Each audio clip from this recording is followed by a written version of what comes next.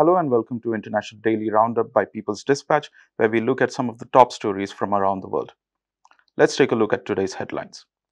Coal mine workers go on strike in the US state of Alabama. Mapuche communities file lawsuit against Chilean president citing genocidal claims. US officials and Iran nuclear deal signatories to meet in Vienna next week. And in our video section, we take a look at the obstacles facing mass vaccination against COVID-19. Over 1,100 mine workers in the US state of Alabama have gone on strike starting April the 1st. The strike began at 10 p.m. on Thursday after new contracts were imposed on workers by the Warrior Met Coal Company. The action has been organized by the United Mine Workers of America, or the UMWA. It will affect operations in 2 mines, 1 preparation plant, and the central shop in Tuscaloosa County. The UMWA has argued that the company has refused to acknowledge the sacrifices made by workers over the past 5 years. At the time, the facilities were sold to Warrior Met Coal by Walter Energy in a bankruptcy auction. Warrior Met Coal was formed by senior executives from Walter Energy. The UMWA has stated that the company has not only bounced back from possible bankruptcy, it has also started making profits. The company, on the other hand, has claimed that the new contracts are a result of uncertainties in metallurgical markets and the impact of the COVID-19 pandemic. However, the union has pointed out that the company has given upper management members bonuses of up to $35,000 in recent weeks. The UMWA has also filed an unfair labor practices lawsuit at the National Labor Relations Board. These are related to the company's conduct during the negotiations. The strike is set to continue until the ongoing negotiations yield results. The UMWA has announced that dues-paying members participating in pickets and other strike actions will receive assistance. This includes bi-weekly assistance payments and health coverage for members and their families. The Indigenous Mapuche communities have filed a complaint against Chilean President Sebastián Piñera for genocide crimes. As reported by El País, the lawsuit was filed in the Guarantee Court of Temuco in La Araucanía. The complaint argues that the militarization of Mapuche territories has generated systematic violations of human rights and collective rights. It further states that state repression has intensified, especially of those communities which are engaged in territorial recovery. Communities have also listed the shootings, torture, and murders of children, women, and the elderly. The situation has been described as a, quote, low-intensity war wherein the state has declared the Mapuche people an internal enemy. Around 1.5 million Mapuches live in Chile, forming 10.2% of the population. The communities have been fighting against encroachments on their ancestral lands for years. Tensions also arose during the social outbreak mass protest.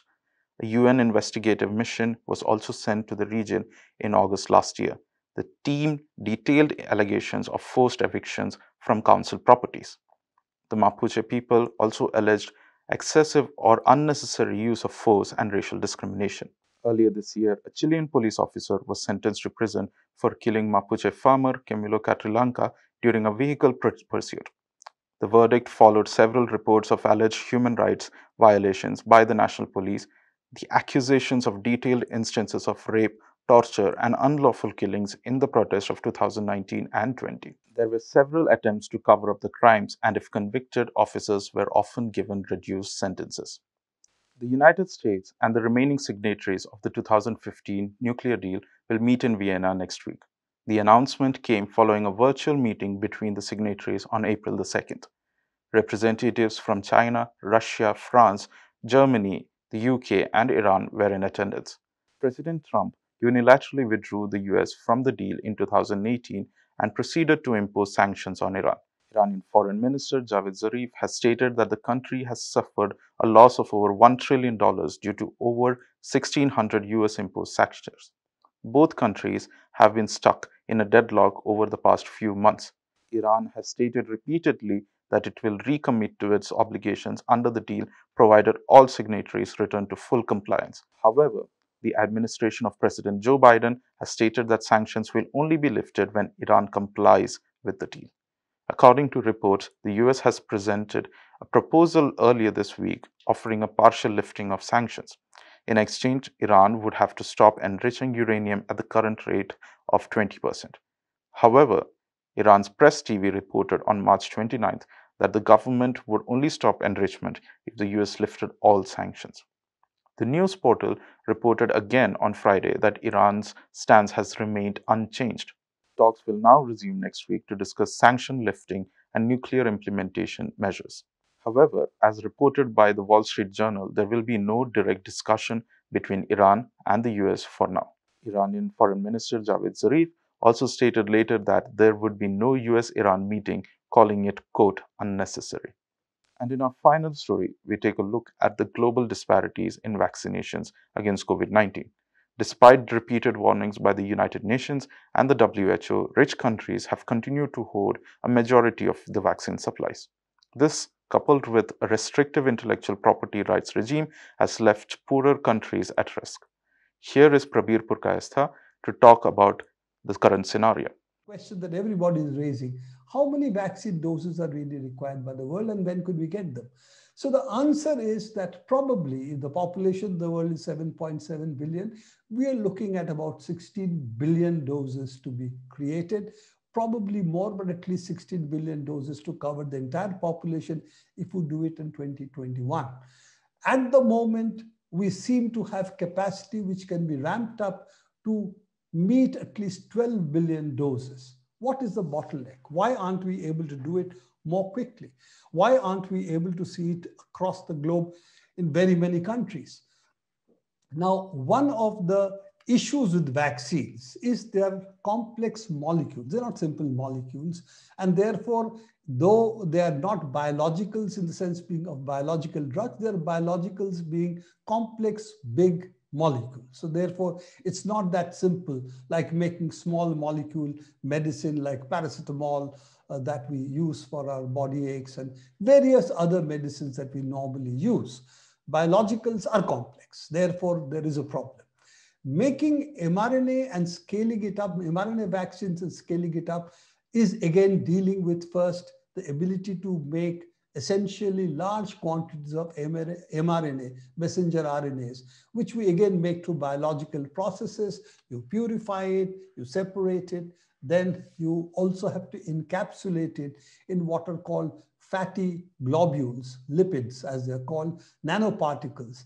And all of this is a complex process. So none of it is going to be that simple. And then, of course, you have to put it in ampules, files in which you can send it to finally for getting into the arms of the people, the jabs. But the whole process is there is nothing that cannot be replicated today if the know-how is shared. The whole argument that is being built that this is something so difficult that only a few companies can do it just is not true, because large biological manufacturing companies exist in the world who do contract manufacture. They have the ability to do it provided the know-how is shared. It is not patents, and this must be very clear to people.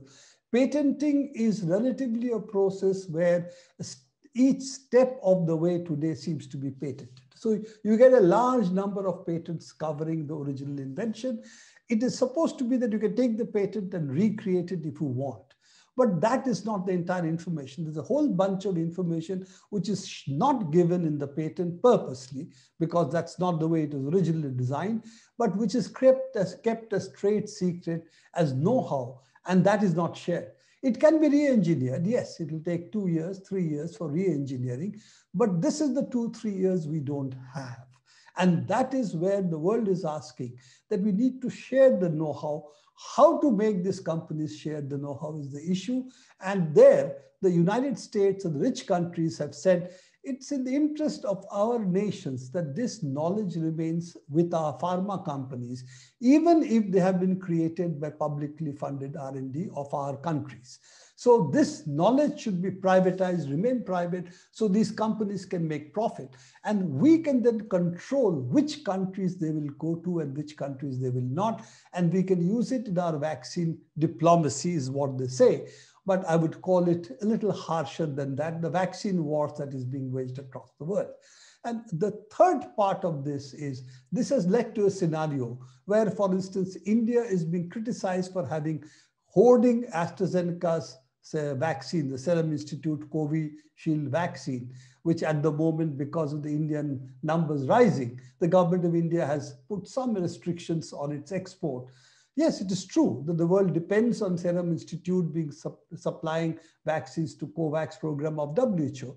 But the point is that what we are seeing from the advanced countries today is the fact their vaccines are restricted to only those countries. They have not supplied any vaccine outside the few rich countries in which they exist as manufacturers. The rest of the globe has been supplied essentially by China and by India. Now, I would like to end with this. It's interesting to note how the vaccine market works. The largest number of vaccine doses are actually produced from generic vaccine manufacturers like Serum Institute, South Korea. There is also Brazil used to be once upon a time a large generic vaccine manufacturer, except under Bolsonaro, it seems to have decided not to do much. You have other contract vaccine manufacturers in the world, but the bulk of the revenue for vaccine comes from only 4 multinational companies. Of course, Pfizer is there, Merck is there, Sanofi is there, and I think Merck is also one of them. So there are 4 or 5 companies which control the revenue of the vaccines today, who would like therefore to use the monopoly of the vaccine knowledge that they have got from public domain science. Let's understand, all of this came from public domain science in the United States or in Germany. The BioNTech vaccine, or in UK, where it came from Oxford University, came from public domain science. But the governments of the rich countries wanted to be the private property of a few drug companies. And that is where the real battle today is. The inability of these countries to accept that unless everybody in the globe is vaccinated, the epidemic continues, new variants will arise, and we will continue the cycle of the pandemic continuously. Thank you for watching today's episode of International Daily Roundup. Do subscribe to our channel and also follow us on Facebook, YouTube, and Instagram. Thank you.